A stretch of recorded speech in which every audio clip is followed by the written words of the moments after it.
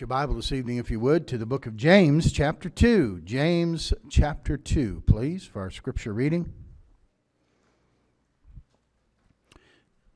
James, chapter 2.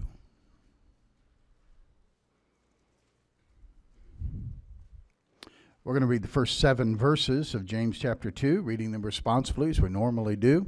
Begin together on verse 1, and I'll read 2, and alternating till we end together on verse 7.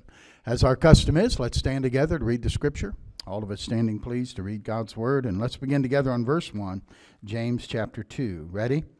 My brethren, have not the faith of our Lord Jesus Christ, the Lord of glory, with respect of persons. For if there come unto your assembly a man with a gold ring, in goodly apparel, and there came in also a poor man in vile raiment, and ye have respect to him that weareth the gay clothing, and say unto him, Sit thou here in a good place, and say to the poor, Stand thou there, or sit here under my footstool. Are ye not then partial in yourselves, and are become judges of evil thoughts? Hearken, my beloved brethren, hath not God chosen the poor of this world rich in faith, and heirs of the kingdom which he hath promised to them that love him? But ye have despised the poor. Do not rich men oppress you, and draw you before the judgment seats? Do not they blaspheme that worthy name by the which ye are called? And let's pray. Father, add your blessing to the reading of our scripture here tonight. And Lord, I thank you for the wonderful singing tonight and the music we've enjoyed. Thank you for the good fellowship one with another. It's good to be in the house of the Lord this evening. Father, we ask you that you would continue now to make our hearts ready to receive the truth from your word this evening. We want to have our hearts in tune with you. We want the Spirit of God to open our understanding. And I pray the lines of communication would be open between us and thee. And Lord, I pray you'll bless the special to help open those lines of communication up between us and you. Use the special for that purpose. In Jesus' name, amen.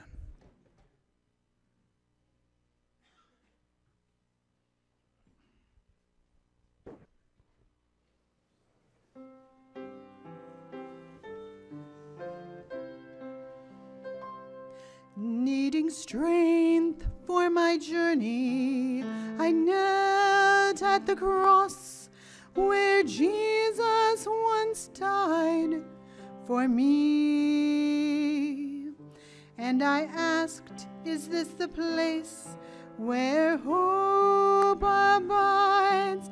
And this he said to me, beyond the cross is a tomb that is empty.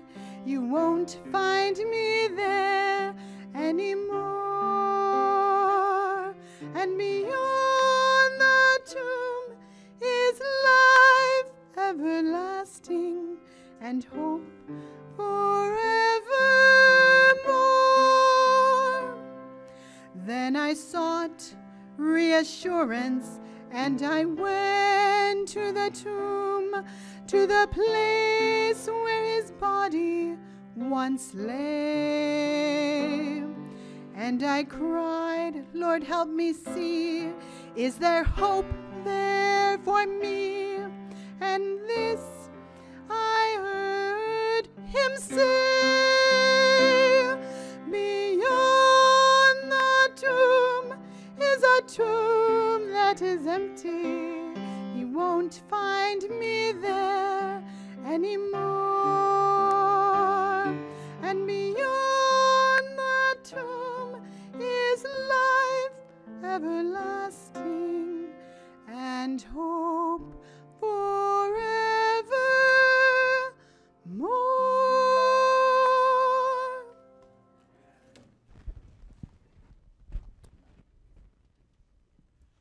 Now, Father, we bow before you in prayer, and we ask for your help as we come to the preaching of your word. Father, I pray that you will prepare us and open our understanding tonight, that we would grasp the truth that you have for us. I thank you for the Bible. Thank you, Lord, for giving us your word and preserving it for us. I pray, Lord, that each of us tonight, as we listen carefully, would not only hear the word, but we would receive the word with faith. It would be mixed with faith, so it would be profitable in our life. And so, Lord, help us to take the word tonight, not as the words of men or the words of a man, but as it is in truth, the words of God. Use it in each one of our hearts and lives. In Jesus' name I ask it. Amen. James 1 is, James is all about our faith in action. And that's what James 1 deals with. And James is one who would say, show me your faith by your works. Don't just talk it, walk it. That's what James would say. Now in chapter 2, he's going to talk about our faith in attitude. He's dealing specifically with people who show partiality. They have respect of persons. They have partiality based on outward appearance. The word there for respect of persons is one that it means to receive their face. Literally, it's you have respect because of who they are, because of the face that they have. You respect the person depending on their face. If you know them or don't know them, if you respect them or don't respect them, it involves partiality. It involves favoritism. The story is told about a man who was invited to a fancy banquet. He came to the banquet wearing very simple clothes and was told to get out and go to the back door where the kitchen was and ask for a handout. Well, he went home, got dressed up, and went back to the banquet. This time he was admitted and shown to an honored seat. But the guests were all rather startled when the food and the drink came, and he began to pour the drink and pour the food on his coat, saying, "Eat, coat, drink, coat." When he asked what he was doing, he said, "Well, I guess it was the suit invited to the banquet and not me. I came earlier wearing a simple kind of homespun clothing and I was kicked out. But when I returned with my suit, I was invited in. So I can only conclude it was my suit and not me that was invited to the banquet." Now, one thing is for certain, and I want you to look at a couple scriptures with me. We're going to come back to James 2 and go through this passage, but I want you to understand one of the reasons that God can be dogmatic with us about not being a respecter of persons is because He is not a respecter of persons. Now look at some scriptures with me. Just put something in James 2 there. We'll come back to that. Let's start in 2 Chronicles chapter 19. 2 Chronicles chapter 19. Notice with me verse number 7. The Bible says, "Wherefore now let the fear of the Lord be upon you." 2 Chronicles 19:7.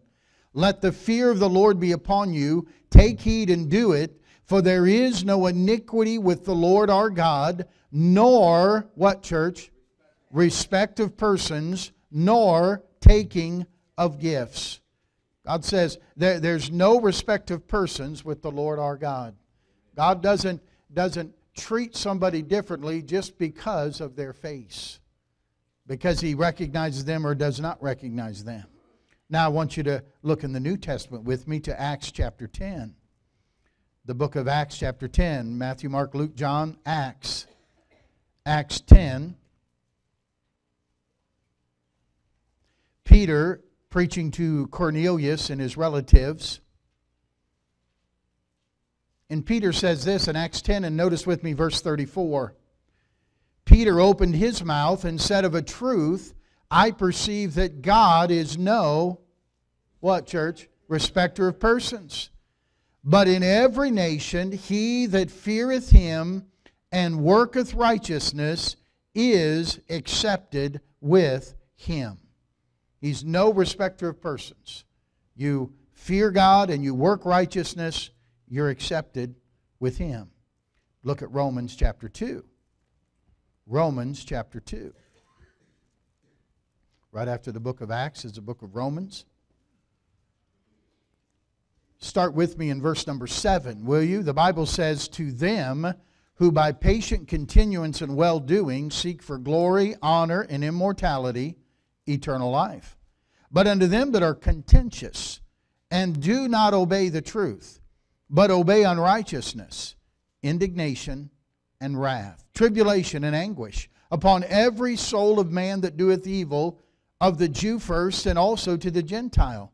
But glory, honor, and peace to every man that worketh good, to the Jew first, and also to the Gentile. For there is no respect of persons with God."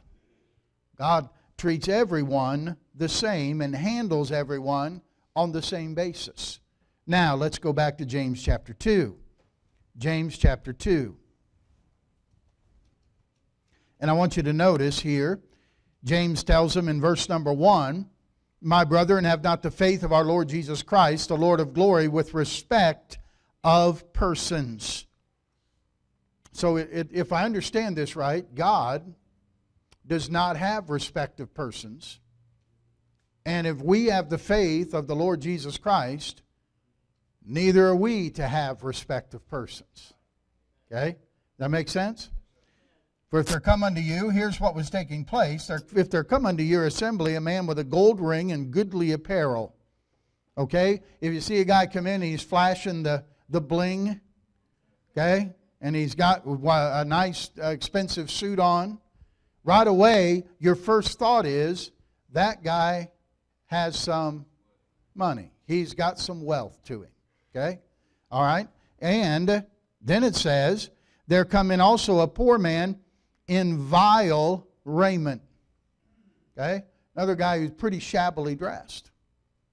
And you're not quite sure whether is this guy homeless? Does this guy want a handout? What's he doing? Is he casing the joint to come back later? You begin to make assumptions in your mind and become partial. Notice what he says happens. Here's what happens. "You have respect to him that weareth the gay clothing, the expensive clothing, and say to him, Sit thou here in a good place. And you say to the poor, Stand thou there, or sit here under my footstool. Are ye not then partial in yourselves, and become judges of evil thoughts?" Saying, here's the thing, you're becoming very partial in how you treat people based on their appearance. And let me give you 4 principles tonight when it comes to not being a respecter of persons. 4 principles. Number 1 is simply this: in Christ, everyone is to be treated equally. In Christ, everyone is to be treated equally. In this case, the rich was shown up to a prominent seat, and the poor man was told to stand in the back, or even better yet, just take a seat, but not in the chair, sit on the floor underneath the chair. We'd rather not anyone see you. That's how blatant it was and how wrong it was. Now, let me say this. While he's saying you don't honor the rich and snub the poor, he isn't saying do the opposite. He isn't saying, well, snub the rich and honor the poor. Okay? He's saying either one is wrong. Both are wrong. You treat everybody the same. You treat everybody without partiality and try to treat them equally. What does it mean? You smile at both. You shake hands with both. You welcome them both. You are kind to both. And you see, too often churches fall into this favoritism and want to treat people differently. Oftentimes in churches, and sadly it was the way in the church I grew up in, which was a wonderful church. But they had, and many churches are like this, had a deacon board. And deacon board were mainly godly men. By the way, deacons have biblical requirements that they need to meet. And those are spiritual requirements. They were good men and solid men and faithful men. And then they had what they called the trustee board. And the trustees were the men who ran the church. They made the financial decisions, and the trustees in this particular case were not deacons. They didn't have any spiritual qualifications. Their qualifications were, most of them owned their own business, or they had some means of wealth. And therefore, they were chosen to try to run the church. Because they figure they were successful in their business, they'd be the kind of guys that ought to run the business of the church. Listen, the men that ought to run the business of the church ought to be spiritual men. Ought to be men that love God and know God and look to God for wisdom. That's important. I'm not saying that if a fella is wealthy or has business that he wouldn't qualify for that. He certainly could. But the qualification isn't because of his wealth. Isn't just because he's accumulated some of this world's goods. That's favoritism. You'd be surprised sometimes, many of the Christian organizations that you look to or you listen to, if you looked on their board, you wouldn't find a regular guy on there. Not one regular working guy.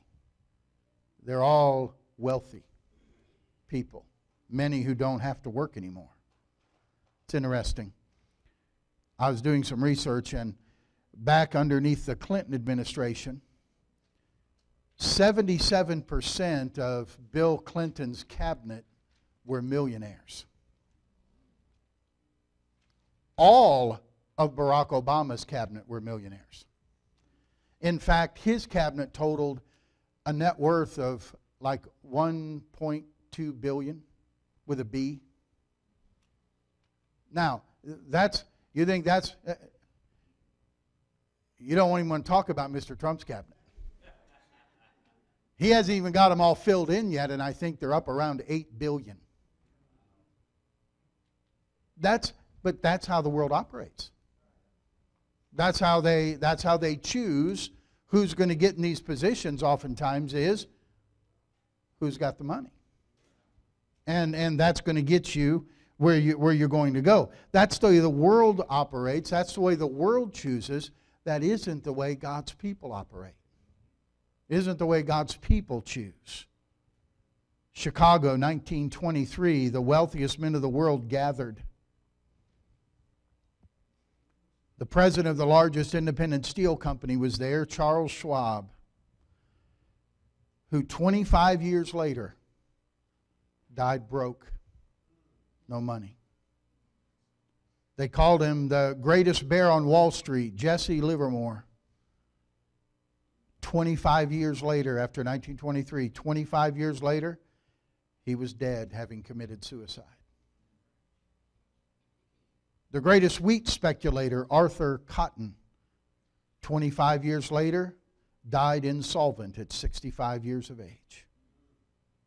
The president of the New York Stock Exchange, Richard Whitney, 25 years later, was in Sing Sing prison.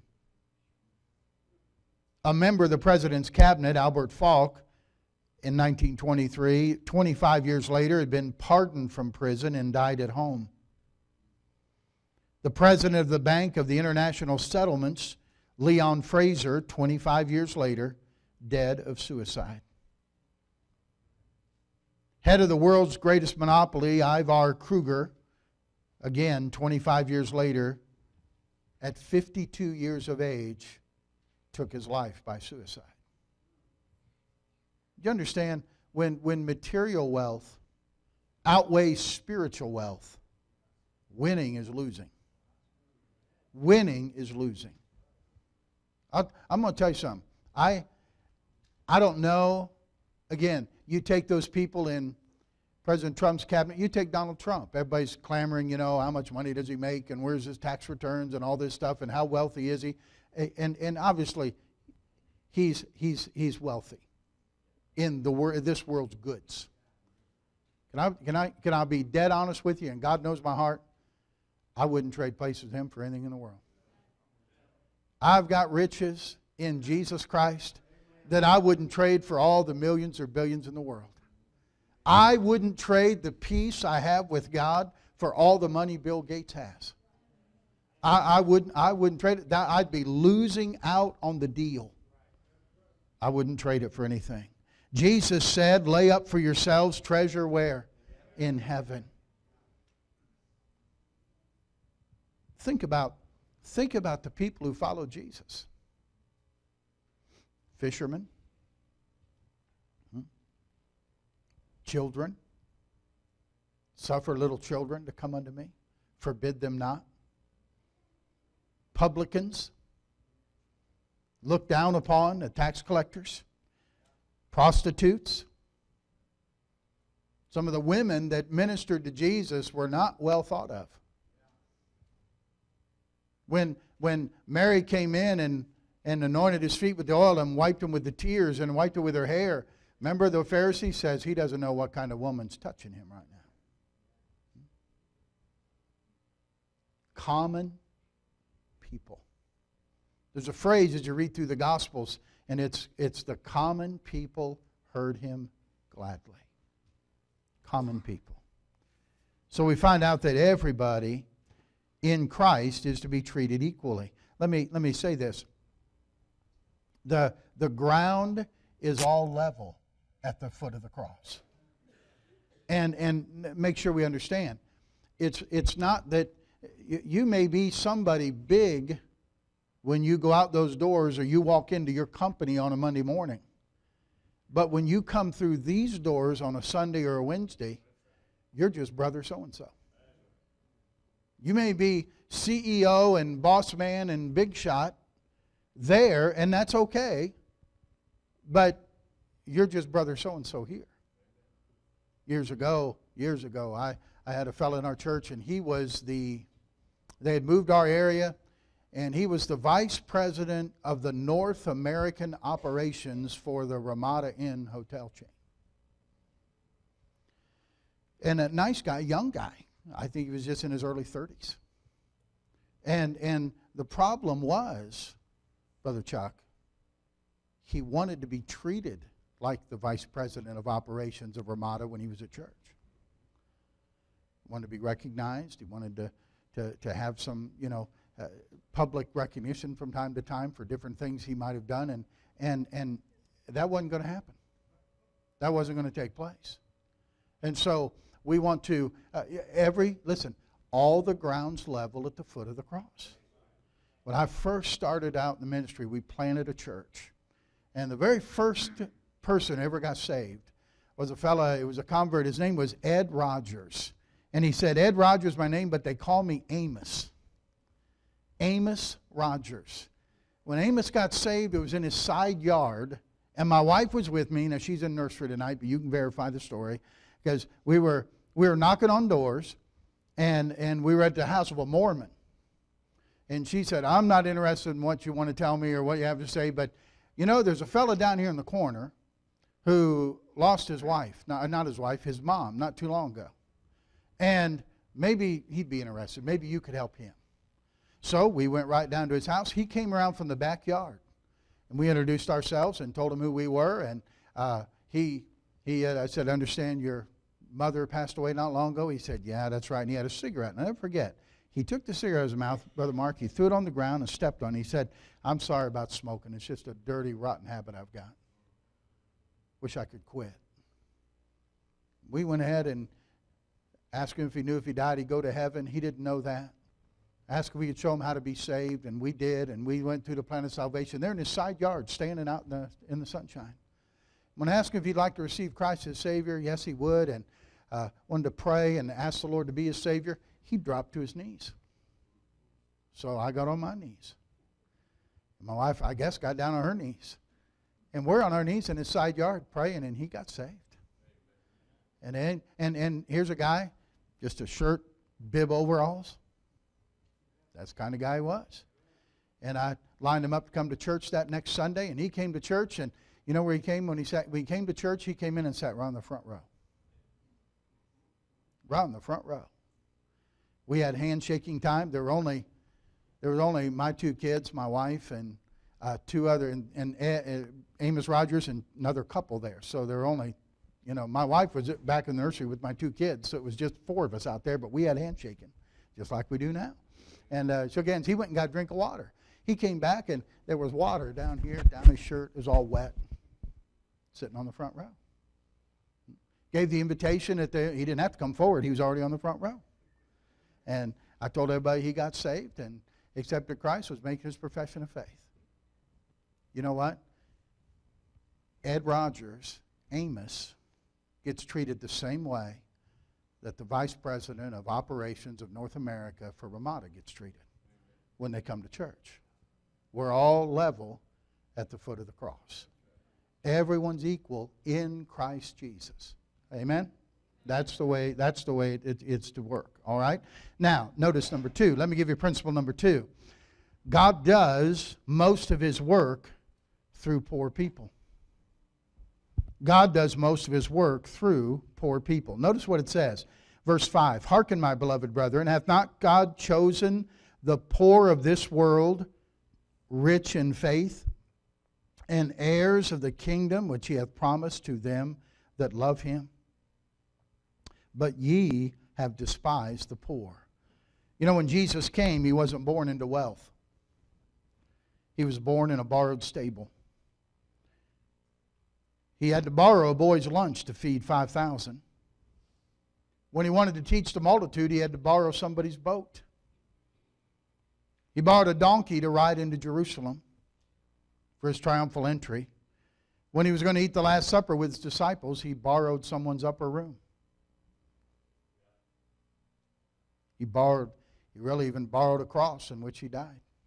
Someone else carried it for him. They laid his body in a borrowed tomb. You see, Jesus, we don't have a choice. You didn't have a choice into what family you would be born into. You didn't get to choose that. Jesus did. You had a choice. God made that choice as to where and what family circumstances Jesus would be born. But God says he's chosen the poor of this world, rich in faith. Oh, they're poor as the world looks at poor. But they're not poor in the eyes of God because they're rich in what? Faith. Rich in faith. Someone said, the most pathetic people in the world are people who have everything to live for or live with and nothing to live for. Everything to live with and nothing to live for. It was Peter and John who had to look at the crippled man and say, silver and gold have I none, but such as I have give I thee.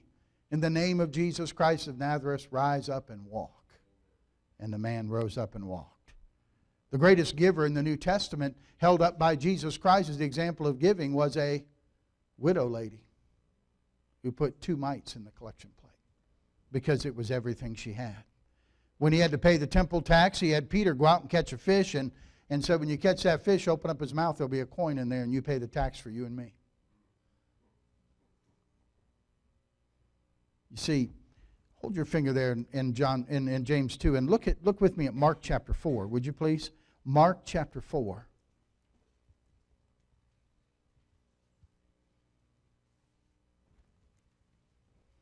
Notice, if you will, this is the parable of the sower. Jesus tells the parable, and then he explains the parable. He tells them what the people by the wayside were, what the seed was there, and what that took place. Then he talks in verse 16 about the stony ground, and verse 17 and what happens with the stony ground. Then notice verse 18. He says, these are they which are sown among the thorns, such as hear the word, and the cares of this world, and the deceitfulness of riches. Do you see that? The deceitfulness of riches, and the lusts of other things, entering in, what do? Choke the word, and it becometh unfruitful. God says there's so many that get deceived by the riches of this world. And when you get deceived into that race, and you get the lust for other things, and that's where we are in America. We always want more. And the advertising is pushed at us you've got this, but you need the new and improved version. You need this, and you got to have this, and you can't live without this. And so we pile it up, and we fill the garage up, and we get a bigger house, and then we get a storage unit, and we have to fill that storage unit up. Who would ever thought that just building a bunch of garages and putting doors and, a lot of them, and people would bring you their stuff and they'd pay you to store it for them? What a country. Who'd have believed that? And our house get bigger and bigger, and we just get more stuff and more stuff and more stuff. And what happens is, the Bible says, when that begins to consume you, you know what it does? It chokes the Word. In other words, sometimes people say, man, I don't get anything out of the Bible. I'm just not getting anything. Maybe you need to get some stuff out of your life that's choking out the Word of God. You need to clear some things out. That's what we dealt with in the 5:30 class with the spiritual house cleaning. In fact, let me show you the verse that we looked at in our 5:30 class in Acts. Acts chapter, I think it was 19, wasn't it? Acts 19. There in Ephesus, great things are happening. People are being saved and evil spirits are being cast out. And the Lord Jesus, notice verse 17, it says, this was known to all the Jews and Greeks also dwelling at Ephesus, and fear fell on them all. And look at this, the name of the Lord Jesus was magnified. And many that believed came, confessed, and showed their deeds. And many of them also which used curious arts brought their books together and burned them before all men. And they counted the price of them and found it 50,000 pieces of silver.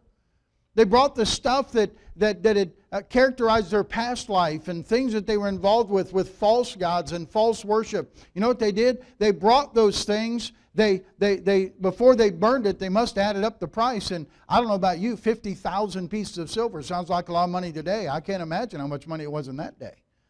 And you know what they did? They had a bonfire. They didn't have a yard sale. They didn't have they put it on Craigslist. They burned it. They got rid of it. And they cleansed it out of their life. They burned the bridge to the past. And when they got that cleaned out and they said, I'm not about that anymore, look at verse 20. So mightily grew the word of God and prevailed. Amazing how the Word of God grew in their life when they cleaned out all the clutter that they didn't need in their life. I wonder if there isn't some house cleaning needs to get done at your place so the Word of God can grow mightily in your life. See, God does most of His work through people who are poor in this world but rich in faith. How do you get faith? Faith cometh by hearing, and hearing by the Word of God. You get the Word choked out of your life, you're not a person of faith. The true riches are not in vaults. The true riches are in heaven, where thieves can't break through and steal, and nothing will corrupt them. Someone said, I've heard many people sing, I'm satisfied with Jesus, but I've never heard a group of millionaires sing, I'm satisfied with money. God does His work through poor people. Let's go to James chapter 2 again, and notice principle number 3. Respect of persons is a sin. Respect of persons is a sin. Notice what he says in verse 8. If ye fulfill the royal law according to the Scripture, thou shalt love thy neighbor as thyself, ye do well. But if ye have respect to persons, ye commit sin, and are convinced of the law as transgressors. For whosoever shall keep the whole law and yet offend in one point, he is guilty of all. For he that said, do not commit adultery, said also, do not kill. Now if thou commit no adultery, yet if thou kill, thou art become a transgressor of the law. What he's saying here is, if you're guilty in one point of the law, then you're guilty of all of the law. Say, well, I'm not an adulterer, and I'm not a murderer, and I'm not an idolater. But if you are a respecter of persons, you are guilty of all that. One point, you're guilty of it all. Every now and then you read something that talks about, they want to get your business as a church as far as who do you want to target. What's your target audience? They say, oh, you're targeting 25 to 45-year-olds with 2 cars and a home and an income of 50 to 100,000 a year. No, there's a word for that in the Bible. It's called respective persons. Say, who should the church be targeting? Anyone with a pulse is who the church should be targeting, because they're a soul for whom Christ died. I had a fella used to go to the Y.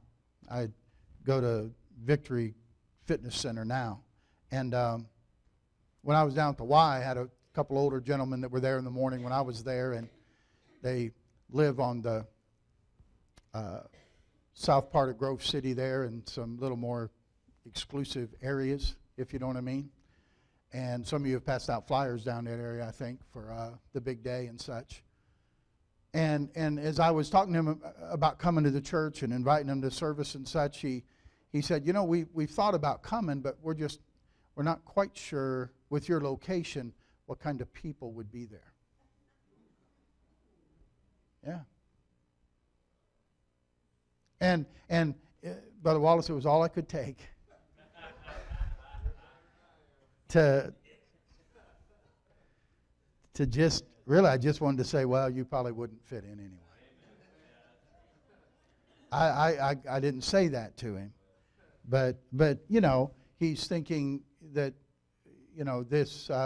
you're right there by Urban Crest. Those were his words to me. I wanted to say, in your point. I don't understand that. Respect of persons. The truth is, look at Luke 14. Luke 14, what Jesus said. Would you turn there quickly, please? Luke 14.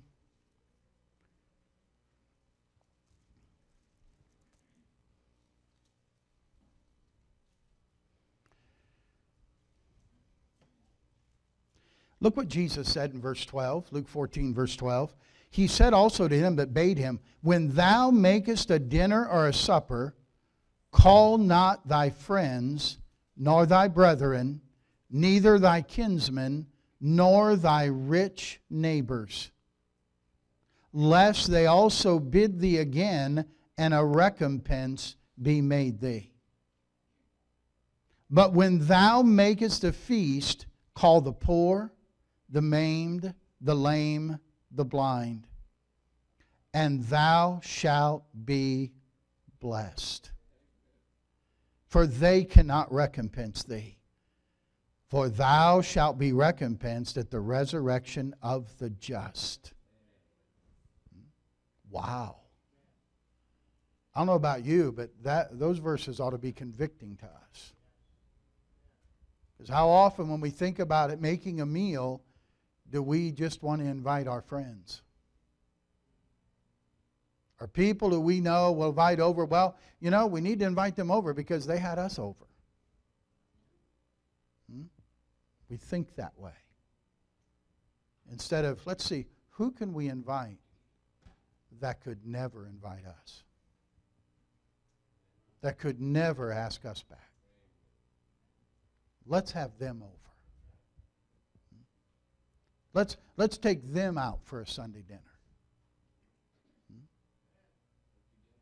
Not respect of persons.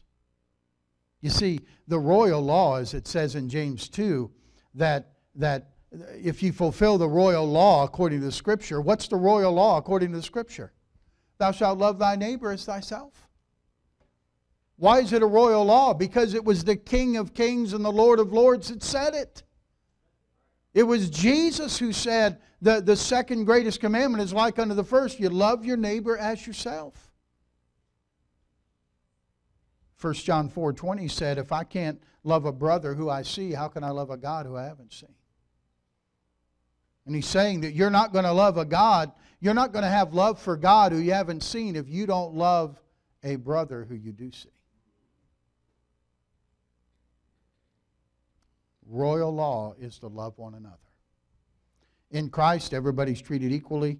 God has done most of His work through poor people, rich in faith. and the respect of persons is a sin. I mean, listen, folks. He's saying it's a sin like adultery sin. It's a sin like murder is sin. It's a sin like idolatry is sin. You are not to have respect of persons. Number fourth principle, last one. We're to treat others in light of the judgment day. We're to treat others in light of the judgment day. Look at verse 12 and 13. So speak ye, and so do, as they that shall be judged by the law of liberty. For he shall have judgment without mercy that hath showed no mercy. And mercy rejoiceth against judgment. God says, this is an amazing statement. God says, if I want mercy in the day of judgment, I need to show mercy now towards others. If I am all judgment and no mercy, God says that's exactly what I'll be for you. That's an amazing statement. It's right up there with, if you don't forgive other people their trespasses, neither will I forgive your trespasses. That's tough. So understand, you say, well, I'll just treat them that way, and who cares? Well, you'll care when Judgment Day comes. You understand, we will give an account for the things done in this body, whether they be good or bad. There will be a day of accounting coming.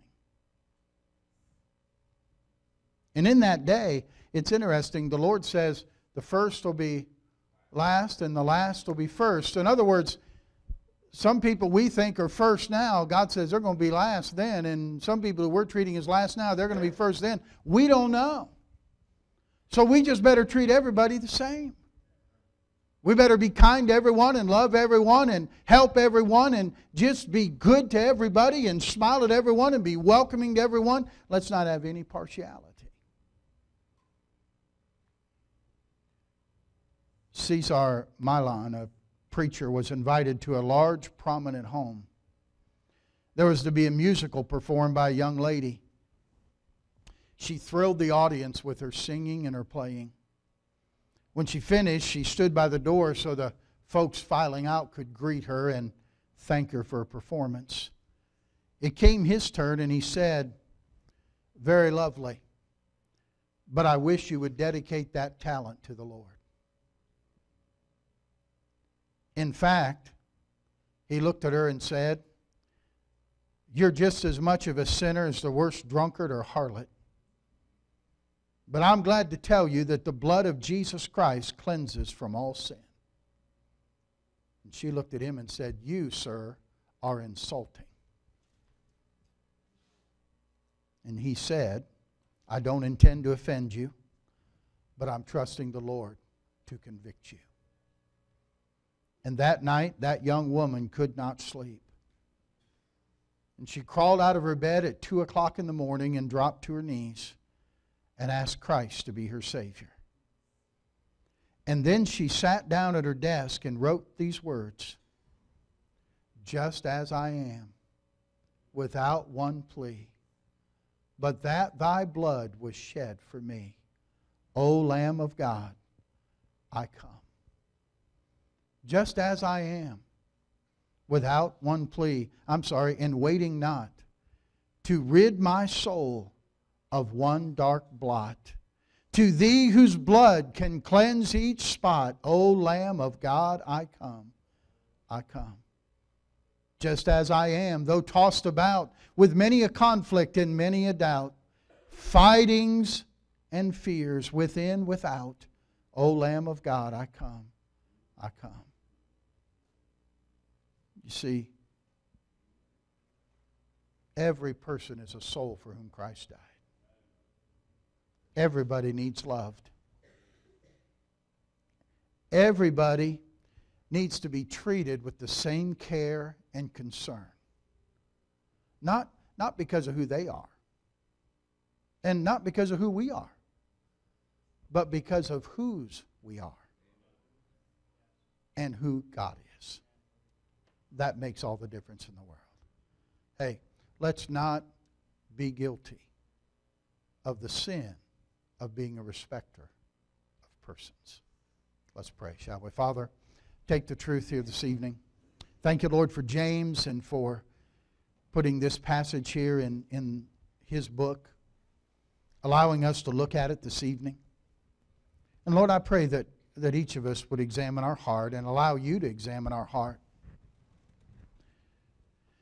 That none of us would be a respecter of persons, that we don't treat someone differently because of the way they're dressed or because of the way they look or because of some appearance.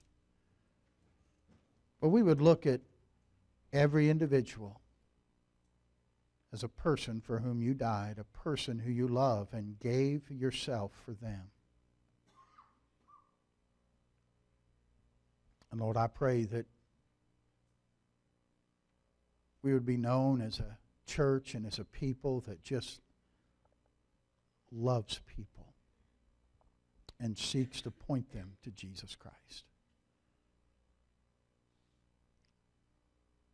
Help us not be guilty of the sin of partiality and respecter of persons.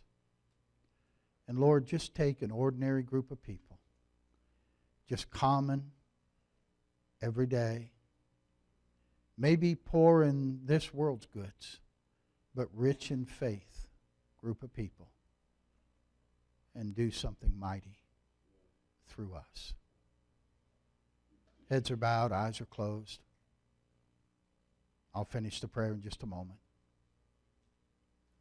Wonder how many folks here tonight would say, "Preacher, the Spirit of God has spoken to my heart."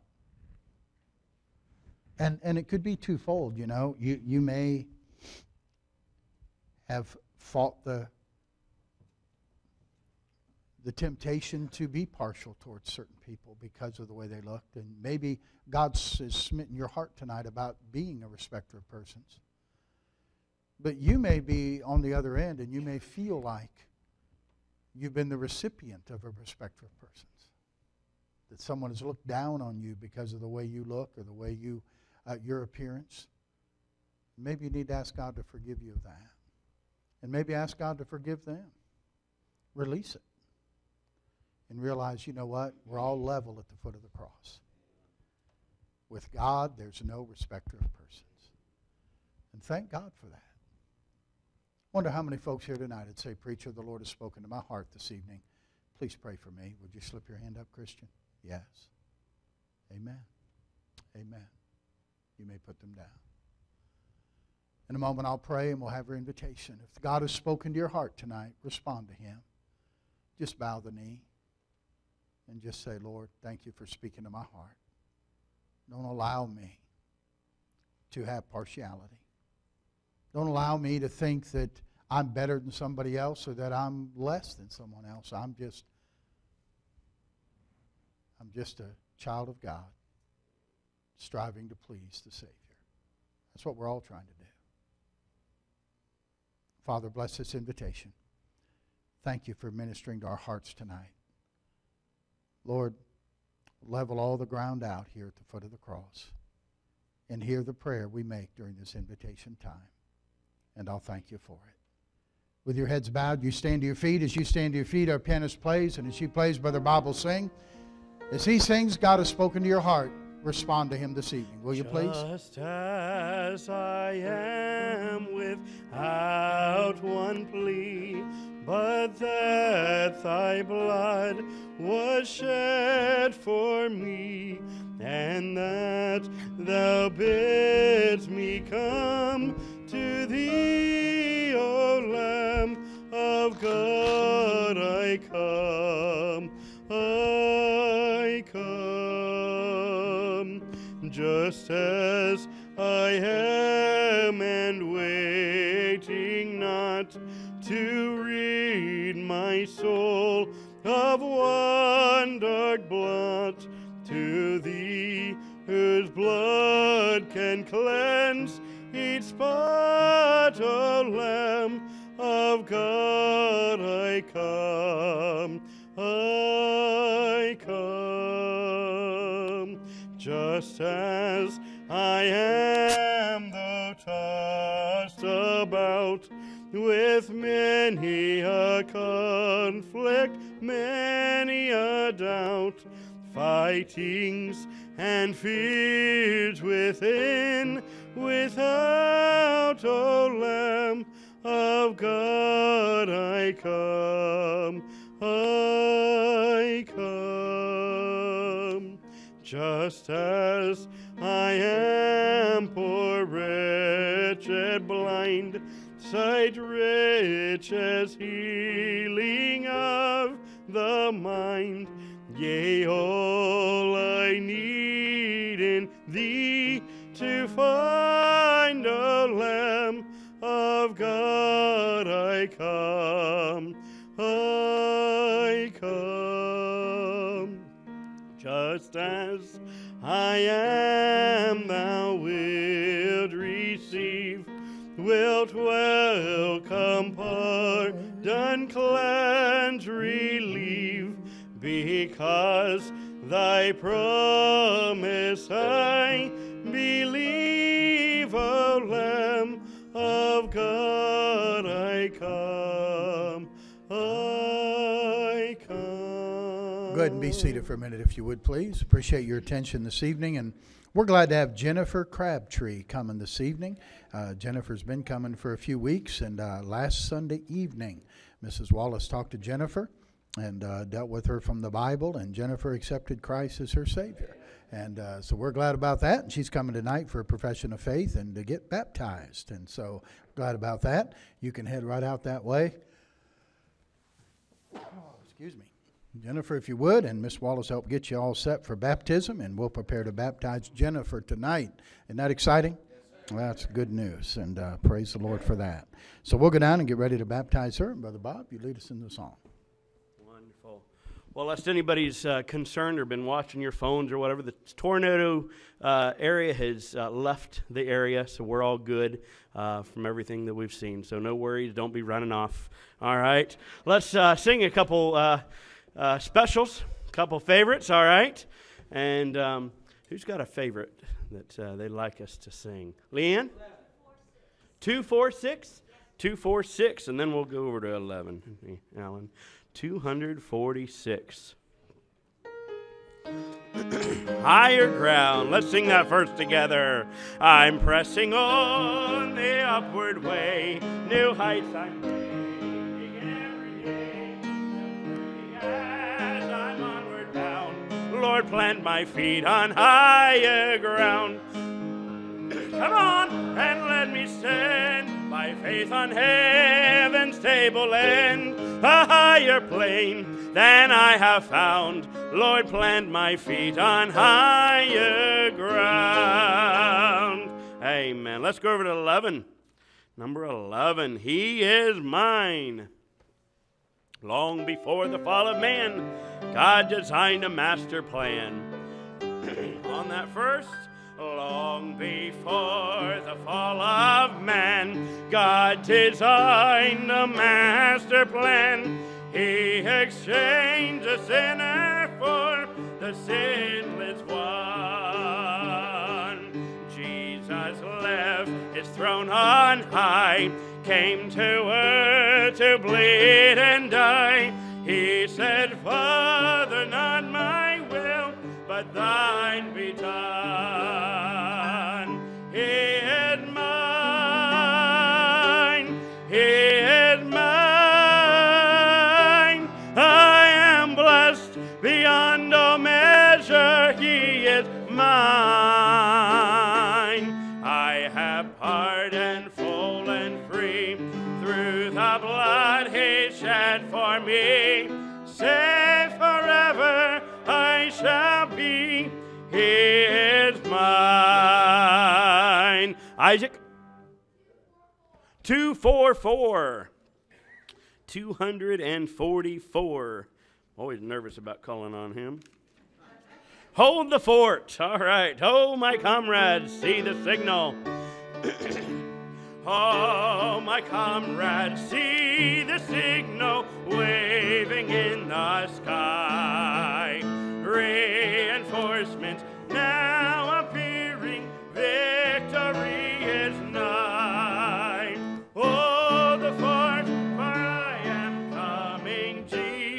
signal sail, with the answer back to heaven. By thy grace we will. Amen. Brother Lenderman? 164. There's room at the cross for you. This is a good one.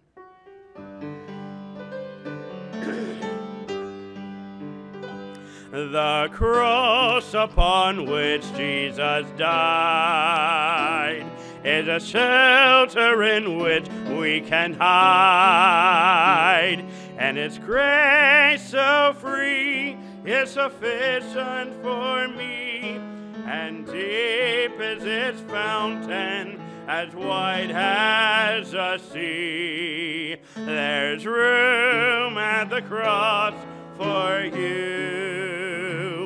There's room at the cross for you. Though millions have come, there's still room for one. Yes, there's room at the cross for you. I never sing that song without thinking of Paul Lamprecht.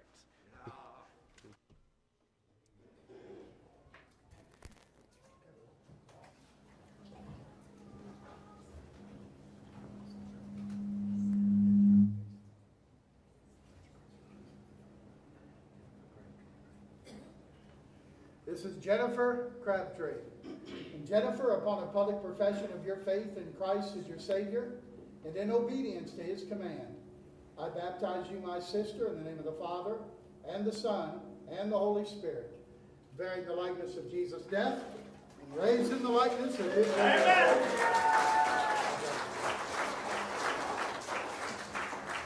And the servant said, Master, it is done as thou hast commanded, and yet there is room. Amen.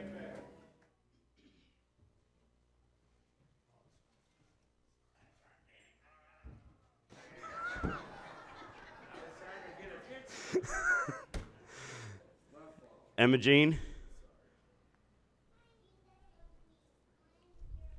102. Jesus loves me, this I know, for the Bible tells me so. Jesus loves me. Jesus loves me, this I know. Little ones to Him belong. They are weak, but He is strong. Yes, Jesus loves me. Yes, Jesus loves me. Yes, Jesus loves me. The Bible tells me so. Let's sing that second verse. When we get to the chorus, only those 12 and under sing, all right? Sing that chorus, all you kids, 12 and under, all right? Even those that are asleep, wake them up so they can sing that chorus, all right? Let's sing that second verse together. Jesus loves me, He who died, heaven's gates to open wide. He will wash away my sin. Let His little, let's hear it, kids. Yes. Jesus loves me. Yes, Jesus loves me. The Bible tells me so. Let's do that same thing on the third. Jesus loves me. He will stay. Thou hast bled and died for me. I will henceforth live. Give it all you got, kids. Yes.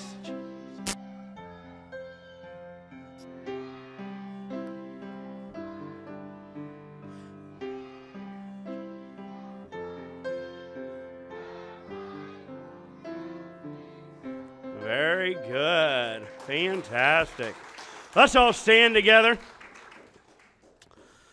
Let's be dismissed in prayer, and we'll sing our song of dismiss, all right? Heavenly Father, thank you so much for a great night tonight. We're looking forward to the remainder of this week. I pray that you would just continue to work in our hearts as we go through this week. And I pray that as we meet folks, as we greet folks, as we work with folks, that, Lord, we would not be a respecter of persons. Lord, I pray that you would just continue to do a mighty work here at Bible Baptist Church. We thank you for your love and your care. Thank you for the decisions made today. Look forward to what you continue to do in our hearts. In Jesus' precious name we do pray. Amen. It's a grand thing to be a Christian. It's the best thing I know. Let's sing that together. It's a grand thing to be a Christian. It's the best thing I know. It's a grand thing to follow Jesus anywhere and everywhere I go. For it's a grand thing to be a soldier in this army here below. It's the grandest thing to be a Christian. It's the best thing I know. Amen. You're dismissed.